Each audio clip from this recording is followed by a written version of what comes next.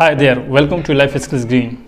In this video, I am going to talk about how to increase your English vocabulary. First thing first, remember one thing. The English language does not come from Mars or Venus. It is not an alien tongue. English speakers live here with us on this planet Earth, just as we have been living on it.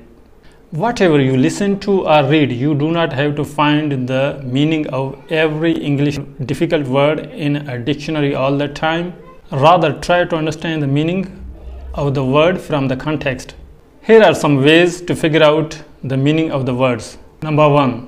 If there is a new word in a sentence, then try to understand the whole sentence meaning, not just a specific word which is used in the sentence, the difficult word. You have to understand from the whole sentence that what does actually this word mean. Even if you are not able to understand the word meaning from that sentence, so then try to understand the whole paragraph.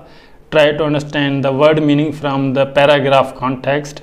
Maybe it can help you to understand the meaning and paragraph. You could also understand the article, essay, paragraph from its title. What does that title mean? What is the whole article is about?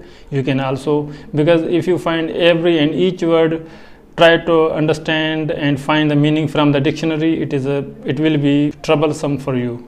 Number 2, you should be also aware to understand the word origin. This is also another strategy to understand the word meaning, because so many words are used in English. There are so many words which come from different languages such as Arabic, French, German, Latin, old and new words which come from other languages, but they are used in English.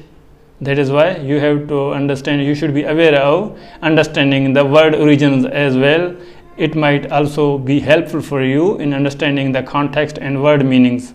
Strategy number 3, break the word into a few parts, then try to understand the word prefix, word suffix and word base meaning. Then compare with your meaning with the difficult word that you want to understand. Then compare both of them and then try to figure out the meaning. And if you are still not sure, then you go to dictionary and look up the word in the dictionary to become satisfied. Hope you have learned from this video today. This has been Nusrat Hussain from Life Skills Green. Talk soon.